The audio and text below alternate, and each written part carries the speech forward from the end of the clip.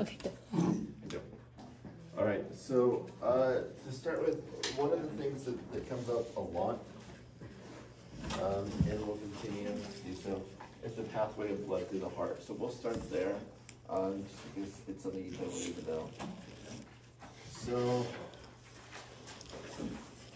low oxygen blood comes back to the body into the vena cava. Right, drops down into that right atrium. And then into the right ventricle. To do that, we're going through the tricuspid valve. The right ventricle, blood is going to go up and out that pulmonary trunk.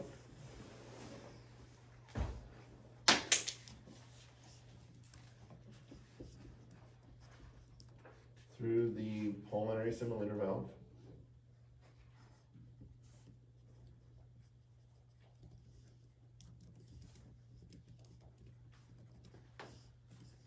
Out through pulmonary arteries.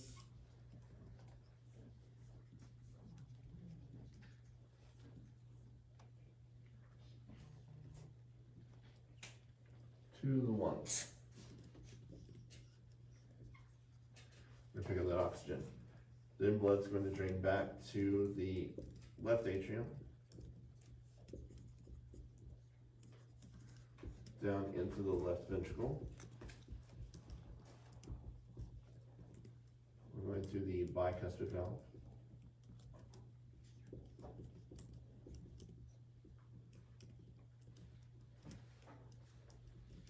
Left ventricle up and out the aorta.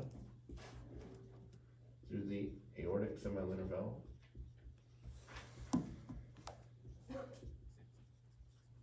From the aorta out to the body. And we cycle again. Okay. So, pathway blood with the valves, good deal.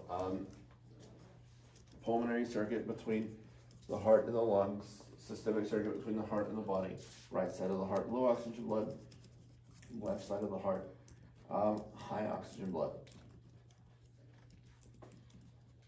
Okay, so in this pathway of blood, we did talk about the fetal bypasses for pulmonary circulation. We talked about the ductus arteriosus. The ductus arteriosus becomes the ligamentum arteriosum in the adult, and this is between the pulmonary trunk and aorta. And then we talked about the parietal valley, which becomes the fossa ovalis in the adult.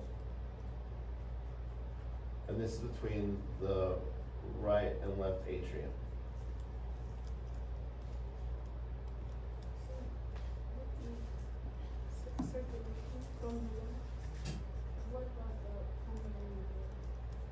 Oh, thank you. So yes, to go back in the left atrium, right, we're coming through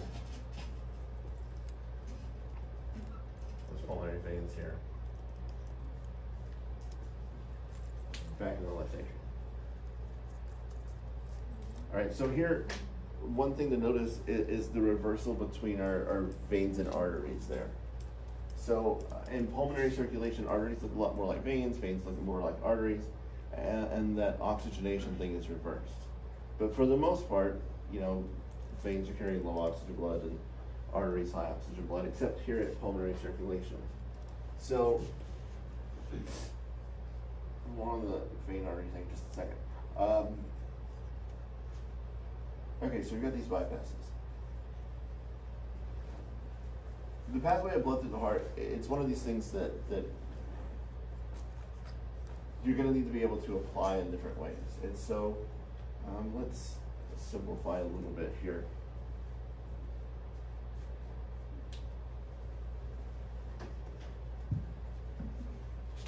All right. Right atrium, right ventricle, atrium, left ventricle. Should do that in red. From the right ventricle out to the lungs.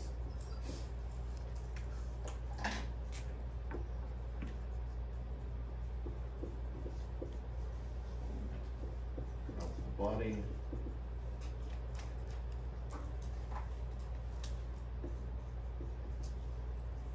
From the body.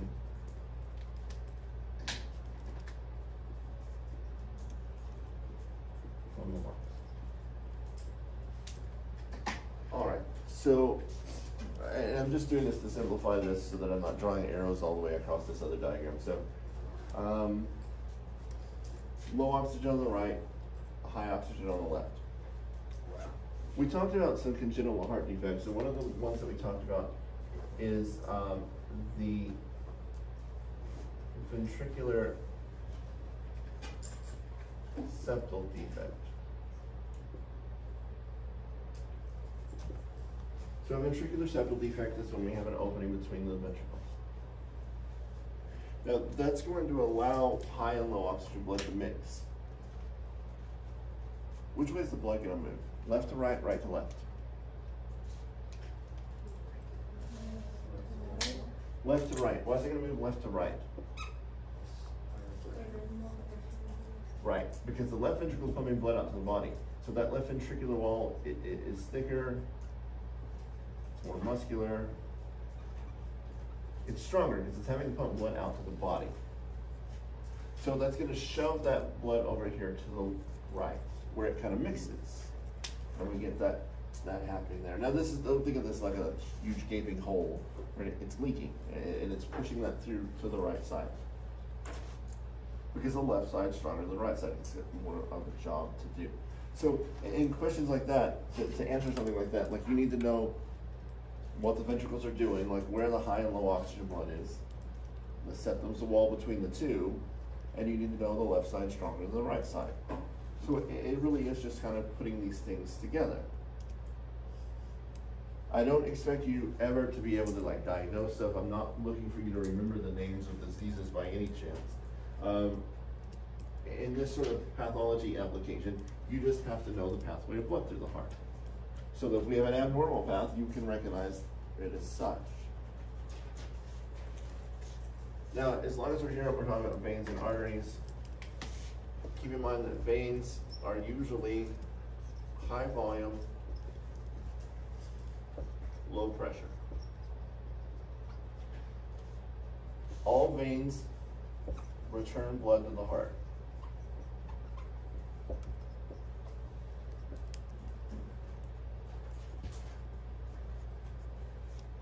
Systemic veins will have valves to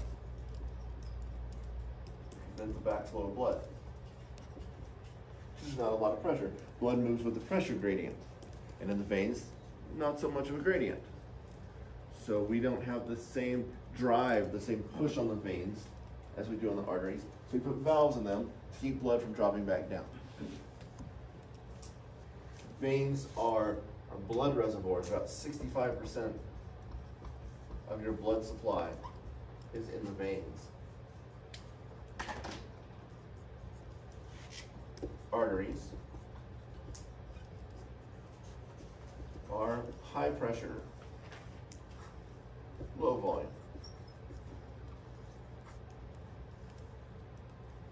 They're pressure reservoirs.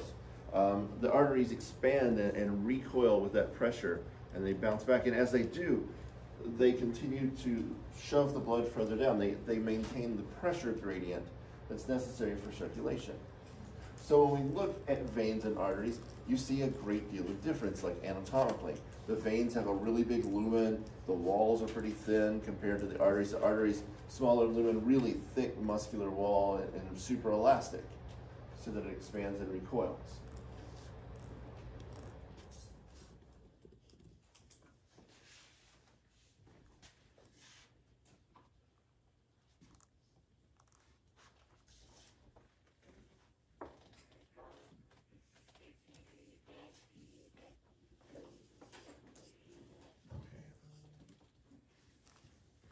As you go through this, again, I'm sure you spend time with that pathway of blood. You should definitely have that down.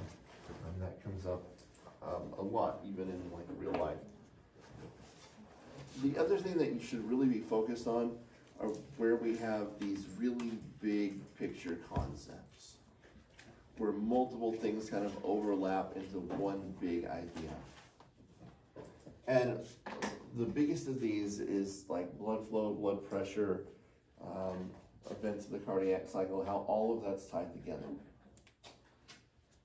So blood flow is the amount of blood that's going through any tissue in a given period of time. Blood flow for the entire body's cardiac output, and then it's different through different tissues, just depending. The blood flow, how much blood is going through any tissue, is dependent on a couple of variables. One is the pressure gradient, right? The bigger the pressure gradient is, the more blood is going to flow. The more important variable, though, for blood flow is resistance. Resistance is the opposition to flow. And this one's the one that's more easily managed.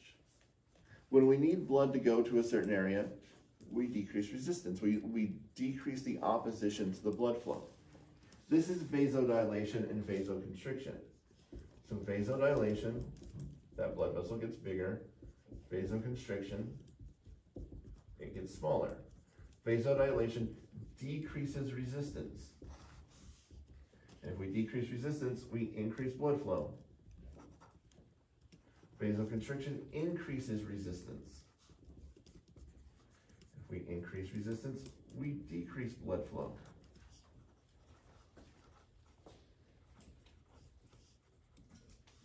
And this, in the arteries, is controlled by the sympathetic nervous system. Your major source of resistance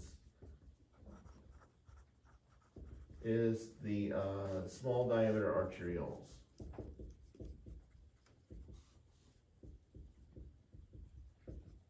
It's here that we control blood flow directly into the tissues. By constricting and dilating those small diameter arterioles, we're not like going to constrict way back at the aorta. That's not great. That's the whole system. Or like even in the arm, we're not cutting off circulation in the arm. We're on a much smaller scale. So we're at the arterioles before we go into the capillaries. Now our capillaries are the exchange vessels where nutrients and oxygen and fluid is exchanged. Things you should remember about capillaries. Capillaries, the wall is 1 cell thick. It's just endothelium. So the tissue that lines all the other blood vessels, that's all the capillaries is. Like it's just, capillaries are just that. They're really, really thin-walled things. And you want that because we're moving stuff across either way. You should remember there are 3 types of capillaries. Continuous capillaries. Continuous capillaries are the most common, the least permeable. Fenestrated capillaries. Fenestrated means it has holes in it, so these are for filtration or absorption. So the kidneys, the small intestine. And then sinusoidal capillaries. These are the most permeable. You only find them in places like the spleen, the liver.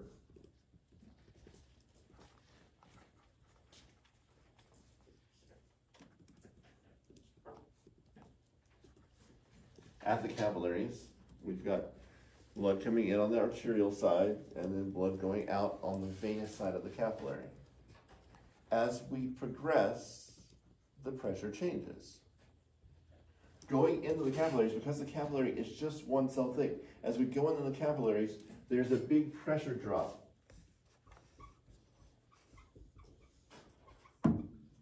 At the capillaries. And this ensures that blood pressure doesn't make them explode, because they're, super fragile. With that pressure drop, we're also going to see a decrease in velocity, meaning blood flow slows down as we get to the capillaries. Less pressure, and it slows down. That's important, so we don't rip them apart, and so that we give time for stuff to move. You don't want blood to just rush straight through. You need it to go out and kind of stall there for just a little bit, if nothing else, so that you move stuff across. Now, pressure is different on the vein and artery side, and we talked about the net filtration pressure here. The net filtration pressure is sort of the sum of all those pressures. We have two pressures. We have hydrostatic pressure. Hydrostatic pressure is blood pressure, it pushes out.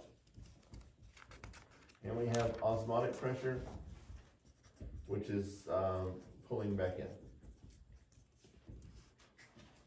So on the artery side, we're shoving stuff out, and on the vein side, we're kind of sucking it back in. Anything that's left over gets drained by the lymphatics. Don't expect you to calculate net filtration pressure, and we'll spend more time with net filtration pressure and talk about why it's important at the kidneys, because it's super important at the kidneys.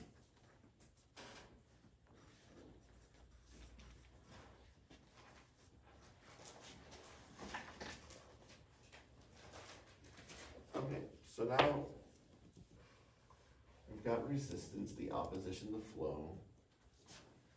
Blood flow for the whole system is cardiac output. And because there is resistance on the blood, because we're not just pumping blood into this open space, and you've got a closed circuit, right, that's in the blood vessels, and you're encountering resistance, you get pressure. So first, let's talk about our factors for resistance. Factors that add to resistance. The first one is total vessel length. The longer the blood vessel is, the more resistance you're going to encounter along the way. When you think about resistance, resistance is in essence friction. And the longer that blood vessel is, the more friction you're going to get as you go along. So, total vessel length. The next thing is viscosity. The thicker the blood is, the more friction you're going to encounter along the way. Those two things are relatively constant. When we need to change resistance to change blood flow, we do that through vasodilation and vasoconstriction. So our last factor here is the diameter of the vessel.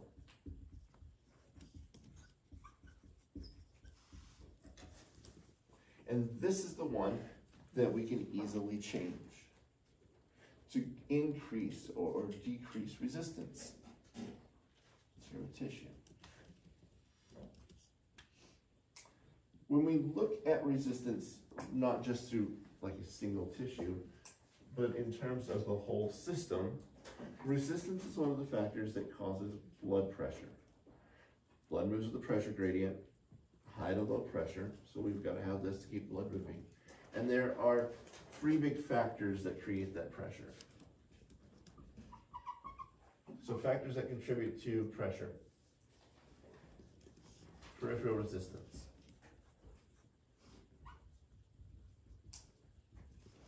Cardiac output. Volume. All three of those things are directly proportional to blood pressure. The more resistance you get, the more pressure you get. The more cardiac output you get, the more pressure you get. The more volume you get, the more pressure you get. So let's start by looking at cardiac output. If you'll remember, cardiac output is stroke volume times heart rate. Stroke volume, that's volume per beat.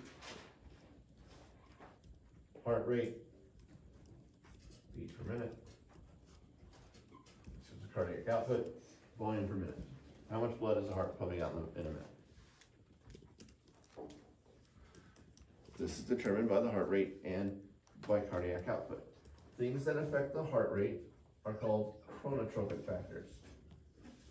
So chronotropic changes the heart rate. Positive chronotropic factors increase the heart rate. A negative chronotropic factor decreases the heart rate.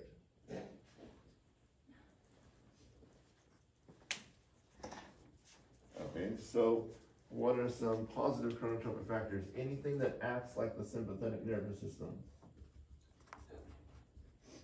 Epinephrine, norepinephrine, crystal meth, whatever, if it acts like the sympathetic nervous system, it's going to increase your heart rate. If I increase the heart rate, I increase cardiac output. If I increase cardiac output, I increase blood pressure. Because cardiac output is one of these factors that goes to the blood pressure. So this makes sense. If your heart beats faster, blood pressure's higher. If your heart beats slower, your blood pressure's lower. What would slow down your heart? The parasympathetic effect. So here, like epinephrine, norepinephrine, here, acetylcholine. The way that works is it binds to its receptor, and when it binds to its receptor, it opens the channel and lets potassium go in. So another factor here is extracellular potassium will slow down your heart. Something else that would speed up your heart, that would act as a positive chronotropic factor, is anything that blocks that parasympathetic response. So any blocker of those muscarinic cholinergic receptors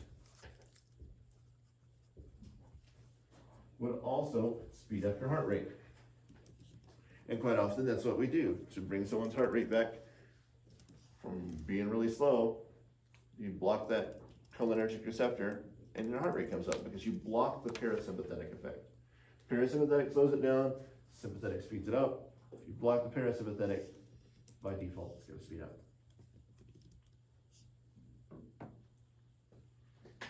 Okay, our other factor here is stroke volume. And we talked about three components of stroke volume: preload, contractility, and afterload.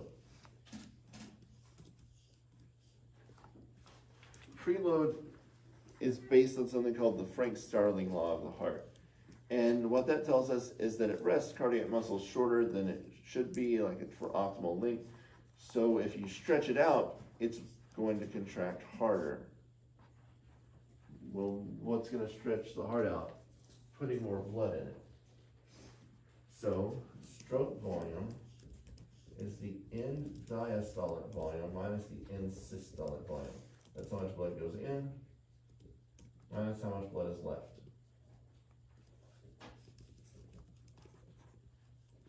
If we put more blood in, we're increasing the preload.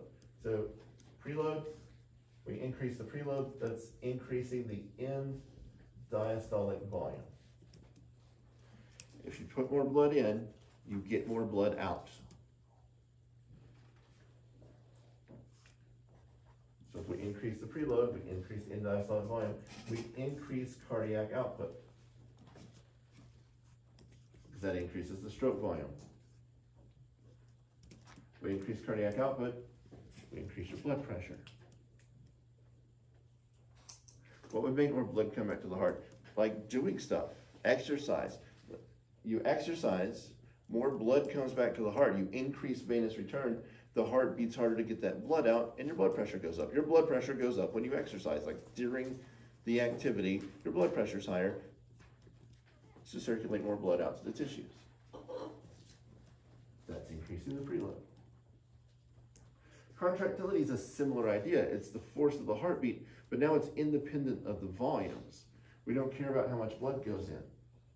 It's just how hard your heart beats. And things that affect contractility are called inotropic factors. So a positive inotropic factor increases contractility. And a negative inotropic factor decreases contractility. Positive chronotropic factors, anything that acts like the sympathetic nervous system, or calcium influx.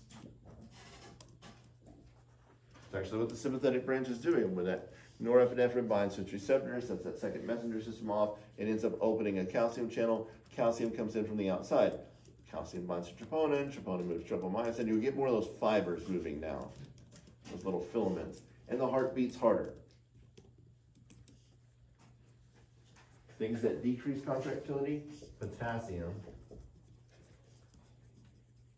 is a big one. Or anything that blocks that calcium channel.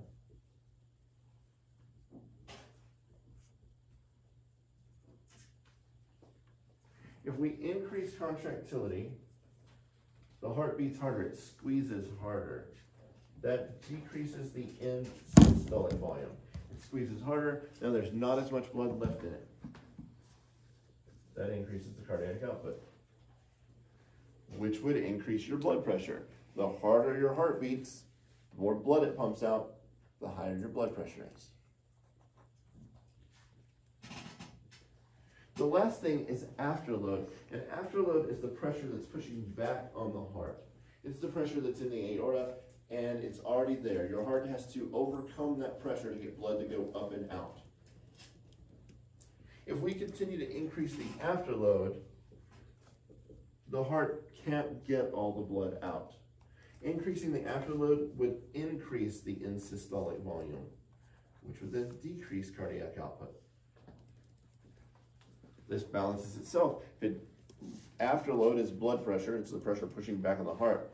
And if you increase that, the heart can't pump out as much blood, which then brings that pressure back down. So that sort of regulates itself. There's some other things that will increase afterload in terms of like resistance and like atherosclerosis, but we're not going to concern ourselves with that at the moment. So all of those things, anything that affects stroke volume affects cardiac output. Anything that affects heart rate affects cardiac output. So all of these things can affect cardiac output, and if they can affect cardiac output, they can affect blood pressure.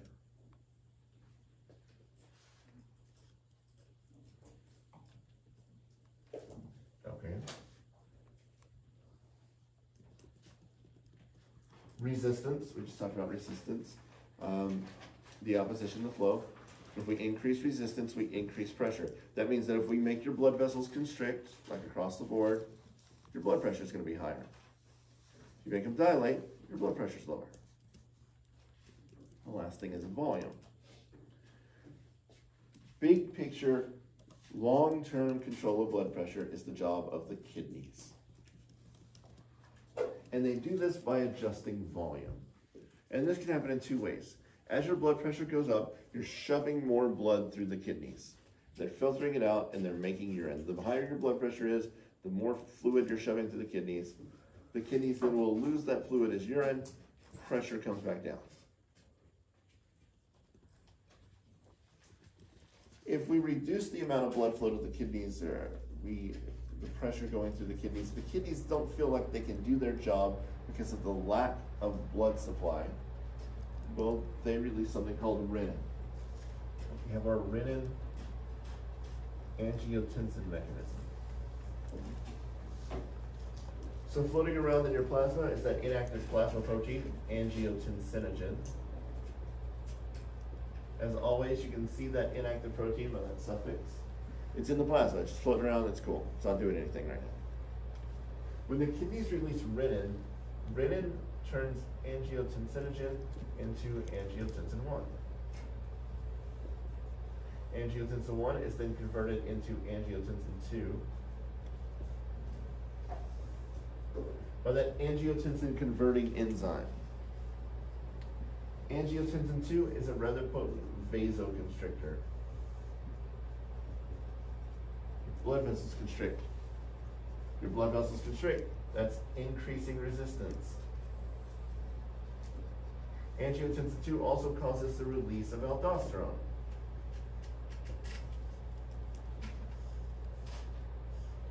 Aldosterone, if you'll remember from endocrine stuff, causes sodium retention, potassium excretion. If you retain sodium, you also retain water. So the effect of that is to increase the volume. So angiotensin 2 increases resistance and it increases volume, and both of those things increase your blood pressure. And now your kidneys are happy again, and they can do their job.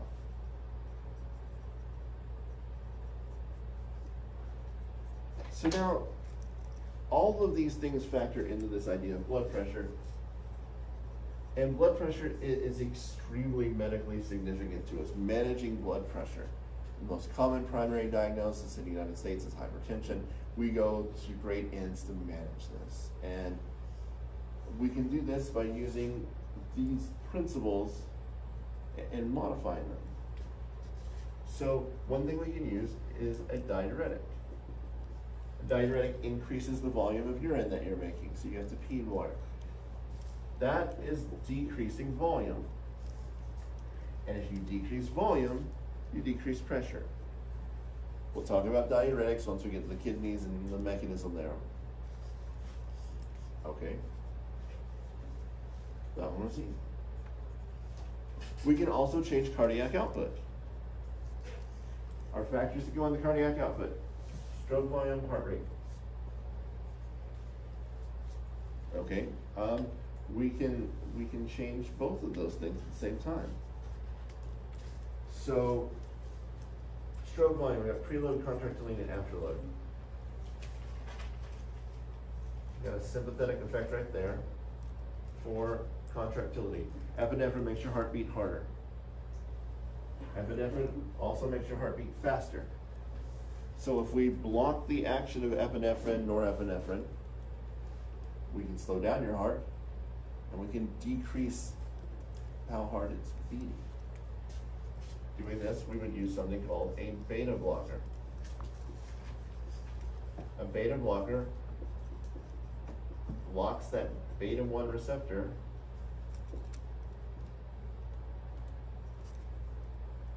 at the heart. And the result of that is that we decrease the heart rate, we decrease contractility, and those decrease cardiac output. And if we decrease cardiac output, we decrease your blood pressure.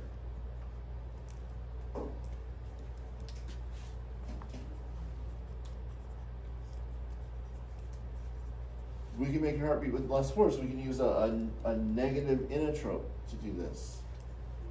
We could use a calcium channel blocker.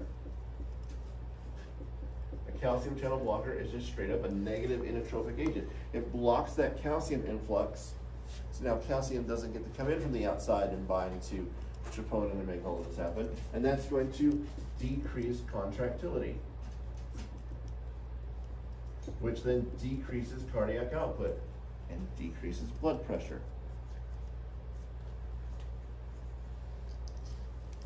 Angiotensin 2 is a pretty potent hormone with multiple mechanisms.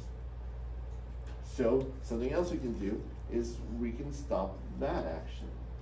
We can use an ACE inhibitor. An ACE inhibitor blocks this enzyme, that angiotensin converting enzyme. Then angiotensin 2 is not made.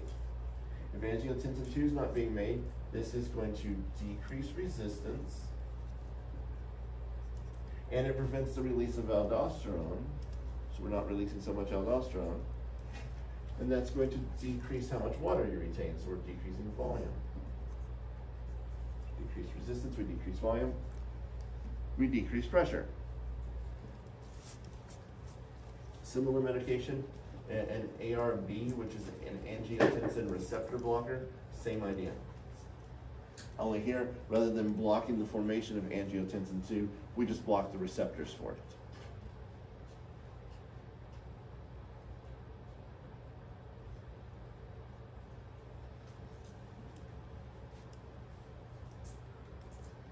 So these things are altering these factors that go into blood pressure by altering cardiac output, volume, or resistance.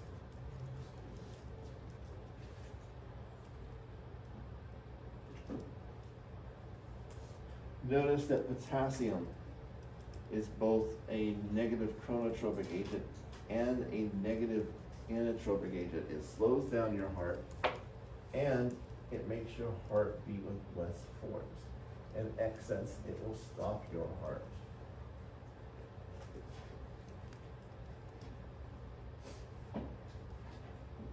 One thing that we talked about when we talked about endocrine stuff is Addison's disease. And in Addison's disease, we have chronic adrenal insufficiency. Basically, decreased levels of aldosterone. So if you're not secreting that aldosterone, aldosterone causes sodium retention and potassium excretion. So if we decrease the levels of aldosterone, that causes increased amounts of potassium in the blood. That increased amount of potassium in the blood is going to have effects. It's also going to cause decreased amounts of sodium in the blood, so decreased amounts of water. That's going to reduce the volume, so you're losing pressure there. Potassium is both a negative inotropic and a negative chronotropic agent, so you reduce cardiac output. So what happens in patients with Addison's disease is that aldosterone level is so low that potassium starts to accumulate and the heart might stop, or the pressure that it's creating is so low that we can't keep circulation going. Because all the things of this disease cause your blood pressure to be ridiculously low. And we've got to have that pressure to continue circulation because blood moves with that pressure gradient.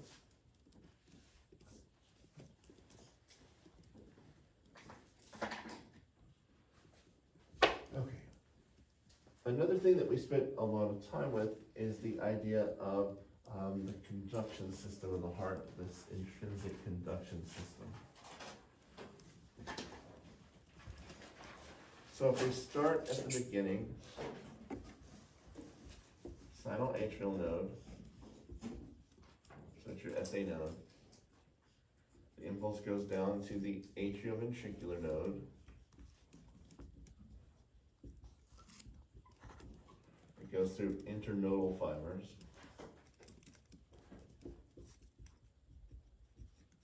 From the atrioventricular node, it's going to go out that atrioventricular bundle,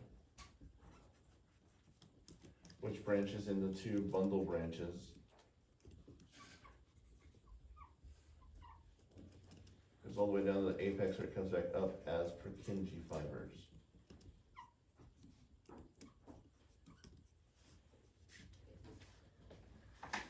So down here, up here at the SA node, this is the fastest of the bunch. This is the pacemaker. This is where things start. The atrioventricular bundle and those bundle branches are in the fibrous skeleton of the heart, which means they're not in contact with the heart muscle. They're surrounded by electrical insulation. So that electrical impulse travels all the way down to the apex, and then it comes into contact with the Purkinje fibers and comes back up. The result of that is that ventricular depolarization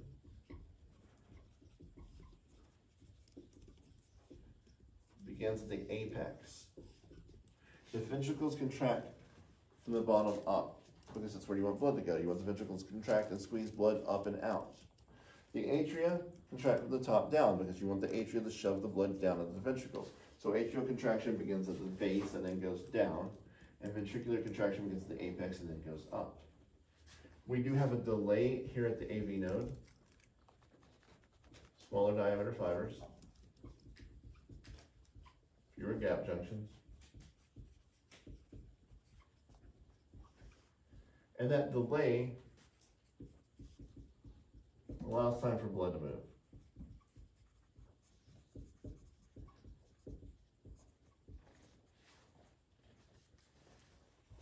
So that the heartbeat is two events and not just squishing it, right? Blood goes down the ventricles, then gets pumped out.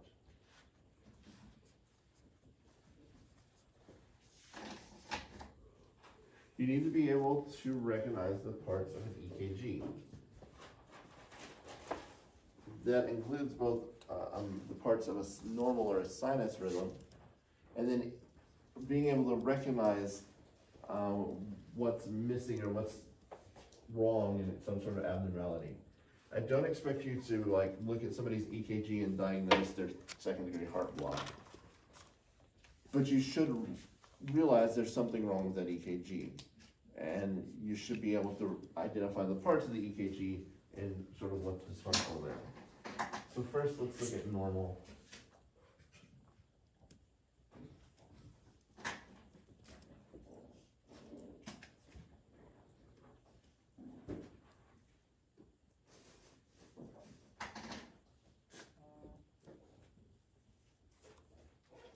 All right, so what do we have? We have our P wave. That's atrial depolarization. Think the sinoatrial node. There's a little flat line right here. That's your delay at the AV node. Then we have our QRS complex. This is ventricular depolarization. And then finally you have your T wave, which is ventricular repolarization.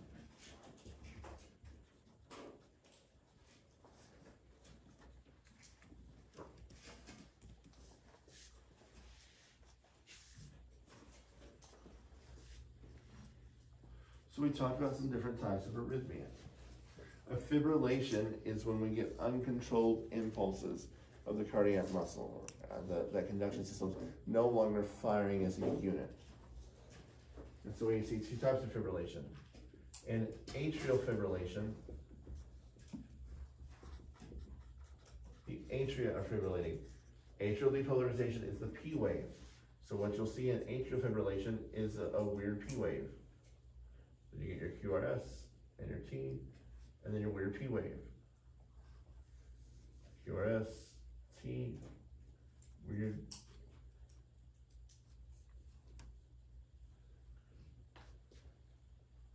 So atrial fibrillation, it's that P wave that's messed up and they're sort of wavy. This is different than ventricular fibrillation. There's no baseline here for VFib, it's just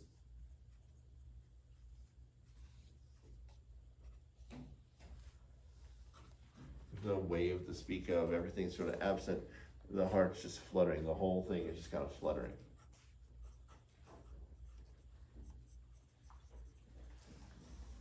Look at some other EKGs. So let's see.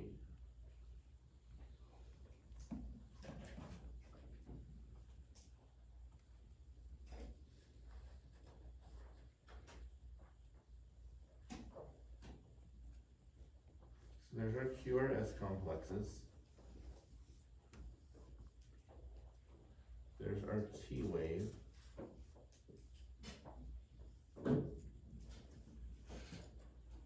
What's missing from this EKG is a P wave. There's no P wave. In the absence of the sinoatrial node, if this doesn't work, the atrioventricular node takes over as the new pacemaker for the heart. It's slower than the SA node. So while the SA node depolarizes like 75 times a minute, here you're looking at like maybe 60, 50, maybe slower, just depending. So it's slower. And there's no P wave, so the atria aren't depolarizing, so the atria aren't contracting. We're just relying on gravity to drop that 80% of blood down from the atria to the ventricles. This is and like I said, you don't need to memorize what they're called, but this is a junctional rhythm. If this shows up, you'll see that, and like it'll be there. It's like this is a junctional rhythm. What I'm looking for is that you can recognize what's missing and what that translates into for the heart. So here we're missing that P wave. The translation there is the atria aren't contracting. They're not depolarized.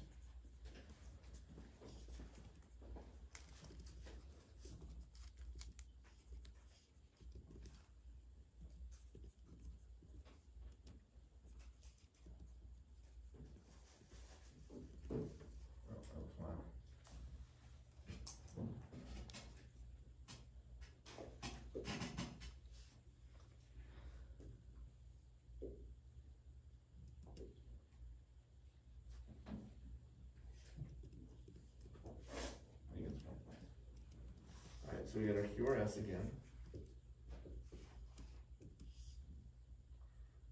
There's the T wave. That's a P wave, and that's P wave. That's P wave. That's P wave. That's P wave. There's P wave. Your ratio here should be 1-to-1. Like for every P wave, you get a QRS. Now we don't. Like it's like roughly 2-to-1.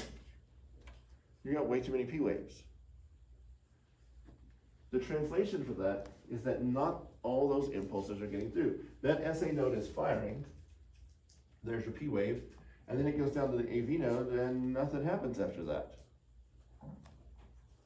So we start over, and now it fires again, and maybe the next time it does happen. Anytime you've got too many P waves like this is a heart block. And technically this is a second-degree heart block. Again, I don't care that you can recognize that. If we were looking at a third-degree heart block, you'd just see P waves.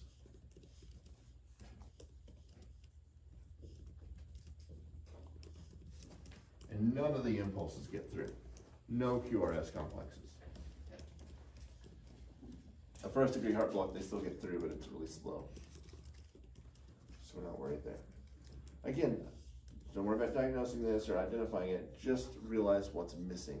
If somebody has a third-degree heart block, and we're stopping that impulse here, what happens to that person?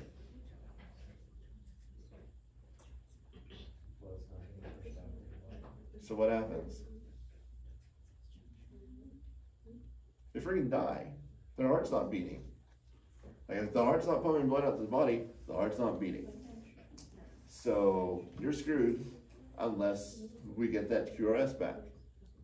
And that's a third-degree heart block. It just stops. Like the atria depolarizing, that's not helpful.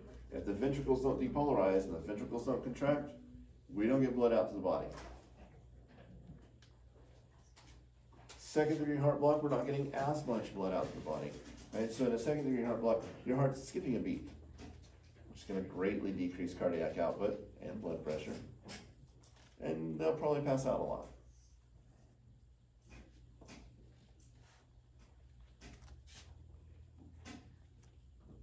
Okay, so be able to recognize the different parts of the EKG, and then understand what that means in terms of the heart itself. Which one is the one on the left with the junction? The multicolor? No, where it only has the T wave and QRS. My left or your left? She's saying right there where it only says T wave and QRS. Okay, that's a junctional rhythm.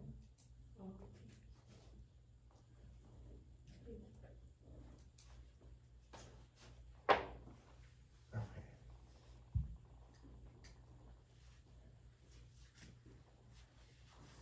This intrinsic conduction system is what makes the heart autorhythmic, because those cells spontaneously depolarize.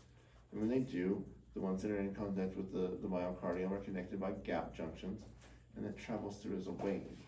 Cardiac muscle cells are really interconnected. You should know that cardiac muscle fibers are connected at intercalated discs.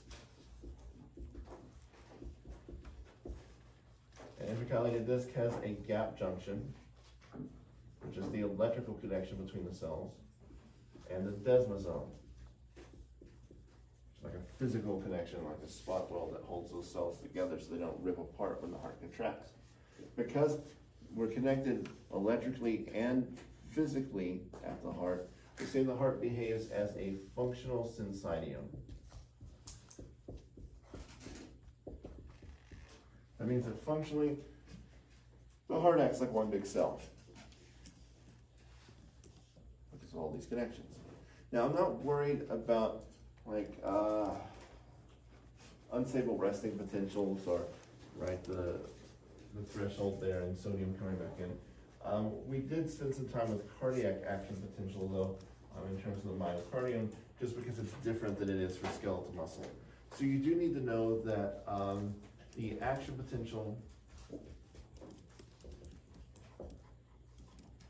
in the cardiac muscle fiber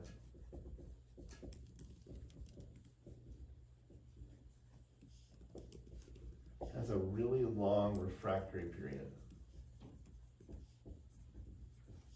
It has a plateau in the action potential. And this is caused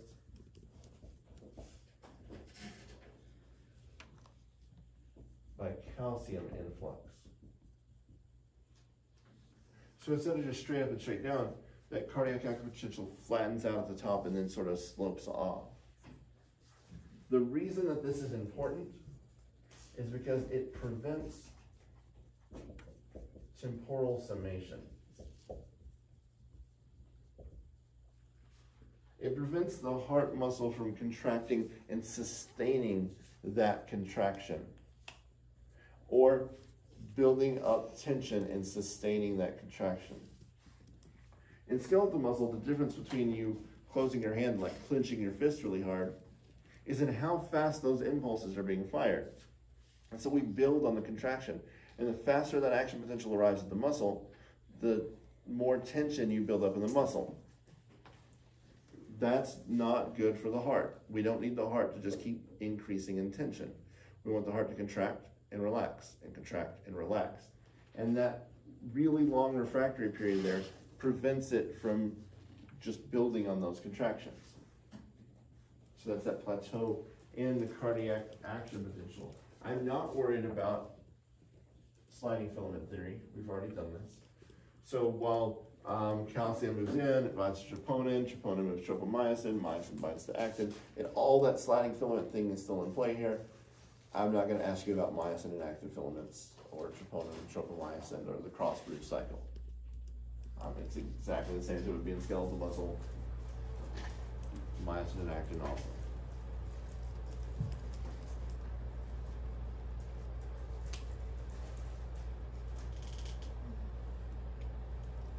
As blood comes into the heart, a lot of ventricular filling is just passive. So blood goes straight from the atria down to the ventricles. So as blood's returned to the heart, those atrioventricular valves, the bicuspid and the tricuspid, are open. So blood just drops down into the ventricles, and then it starts to accumulate in the ventricles. As pressure in the ventricles increases, it's going to push back up on those atrioventricular valves. So you need to know that pressure in the ventricles closes the two atrioventricular valves. That's the bicuspid and the tricuspid valve. And as those valves close, the ventricles keep contracting, and as they keep contracting, the pressure keeps going up. And the same pressure in the ventricles opens the two semilunar valves. Those atrioventricular valves are closed, and they stay closed as the pressure increases because they're anchored by those chordae tendineae. These prevent prolapse of the valve. So the valve can't open the opposite direction. It's held down by those chordae tendineae. So as pressure in the ventricles builds up, it can push on that valve all it wants to. It can't go the other way. And then it has to go up and out those two semilunar valves to the body or to the lungs.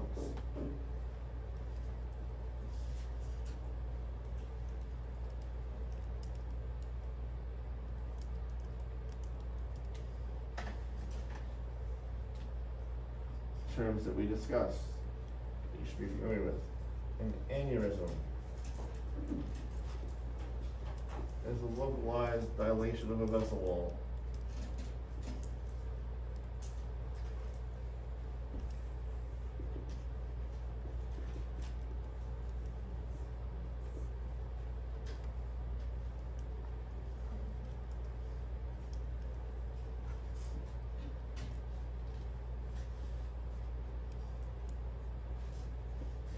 A thrombosis,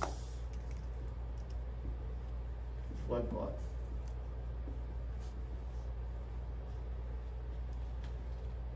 An embolus, a detached intravascular mass.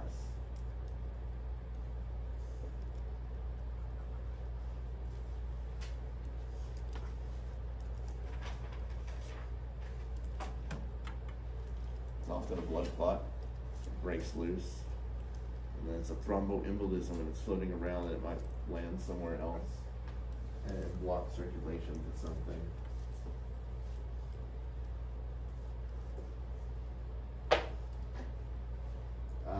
Atherosclerosis is this hardening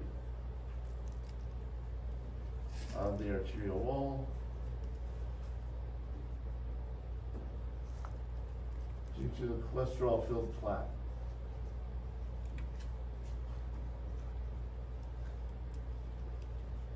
The result of that is to increase resistance in that vessel.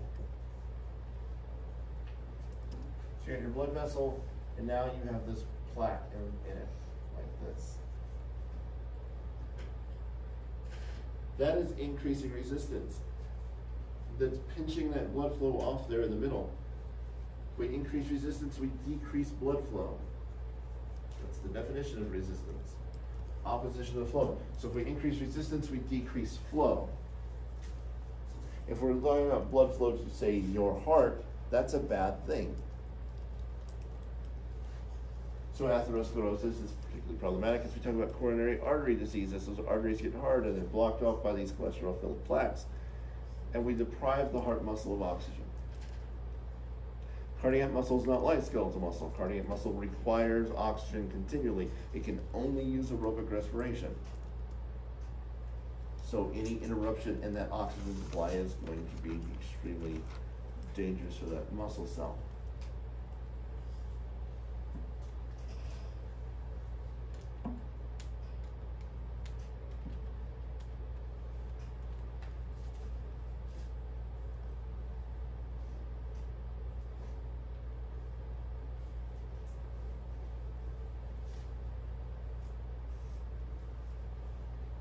We talked a little bit about heart failure, right? The gradual weakening of the heart muscle so that it can't meet the needs of the tissues. And the difference between right and left heart failure. This, again, I'm not going to tell you, like you have a patient that comes in and you, like, difficulty breathing, you get fluid around the lungs. What's going on? I'm not going to ask you this. But you should know the pathway of blood through the heart. Blood from the body comes back to the right atrium, and then the right ventricle, and so on. Heart failure means the heart is getting weaker. It's not pumping all the blood out. There's a lot more blood that's left behind in the heart. And if that real estate's already occupied by blood, you can't put more blood there. There's already some blood there. So what happens to that blood? Well, now it's stuck. It's got to wait in line before it can get in. That's increasing the volume in the veins, and it's going to go all the way back to the capillaries. It's going to increase the volume and the pressure there, and it's going to push more fluid out at the capillaries. So in right heart failure, fluid is leaving at the capillaries, the systemic capillaries. We have peripheral edema. The right heart is getting blood from the body, so that's where the backlog of fluid is out in the body. So that's where the fluid builds up. And we're looking at left heart failure. Well, the left heart gets blood from the lungs.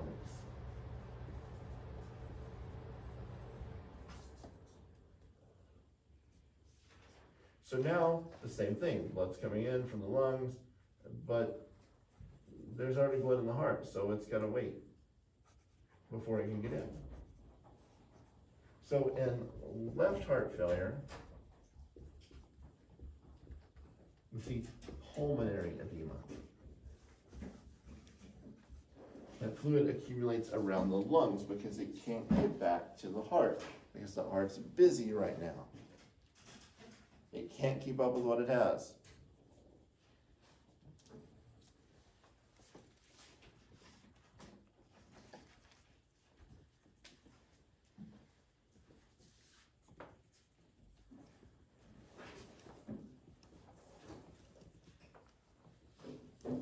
But like I said, this is just based on your knowledge of that pathway of blood through the heart.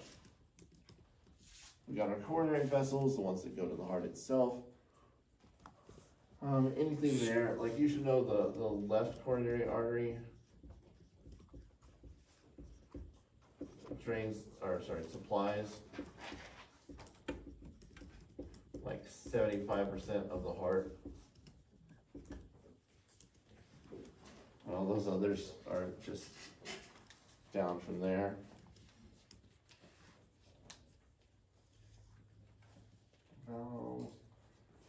Let's see, veins, arteries.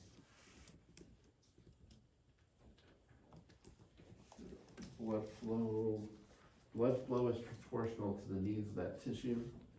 So when tissues are active, they release something that causes vasodilation. We don't manage blood flow by doing systemic pressure changes. So like as you're writing stuff right now, to get more blood to go to your hands and feel those muscles, we don't increase the blood pressure. We decrease resistance. We allow more blood to move there. Those blood vessels that go to those muscles dilate because active tissues create a byproduct, like their metabolism creates something that makes blood vessels dilate. So you get more blood flow to compensate them for the fact that they're burning through oxygen right now. And that's true for most tissues. Blood flow to the brain is rather constant. It doesn't change a whole lot. Blood flow to the muscles goes up by a lot because the muscles will burn through so many resources. Blood flow to the skin is different because it's temperature regulated. When your body temperature goes up, blood flow to the skin goes up so that you can lose that body heat.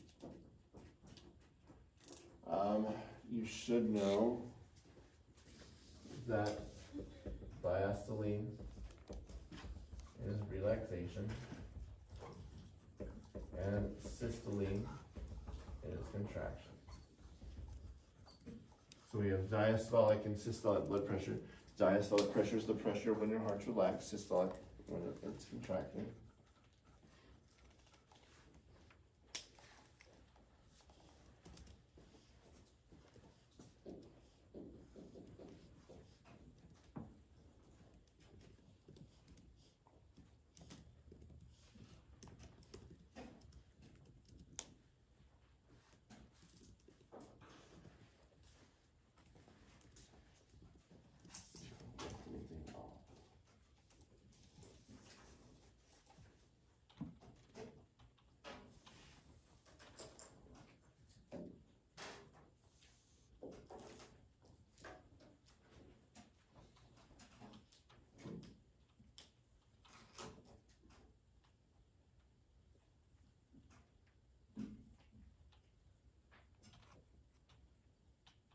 You're going to have to calculate mean arterial pressure.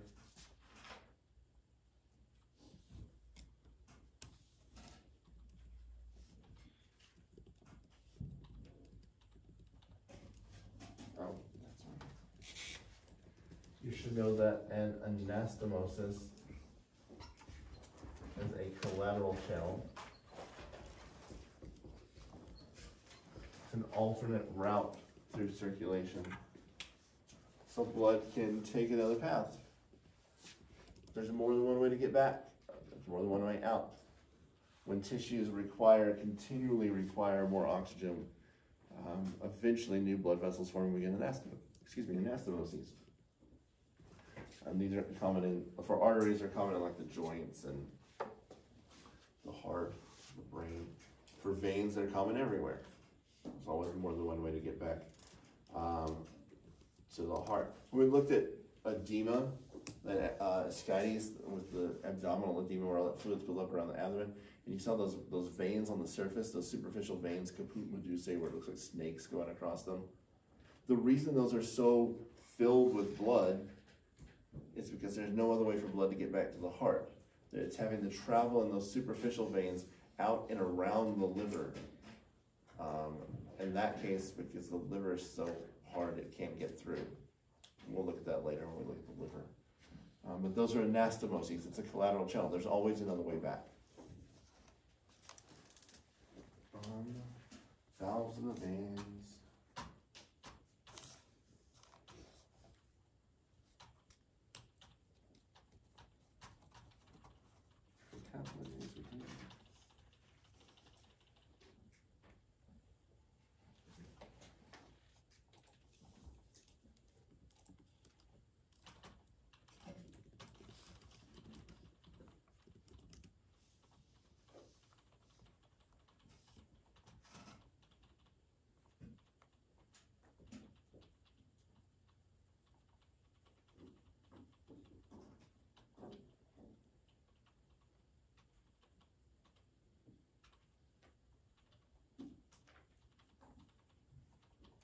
Okay. With this, we've been over everything that's on there.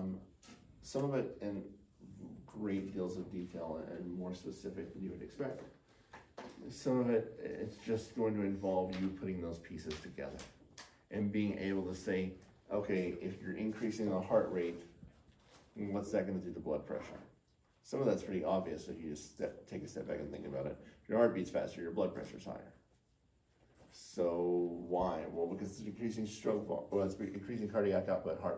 The heart beats faster, you increase cardiac output. If you increase cardiac output, you increase blood pressure. So some of it is just putting those pieces together and going through. And then some of it will be applying it in terms of like treating hypertension and this sort of thing. But we have been over everything that's there. So if in the next couple of days, if there's something that you don't get or that we skipped, drop me an email or send me a text and we'll go over it. Otherwise, that's it for now. And I will see you on Wednesday for this exam. Please stop that one for me.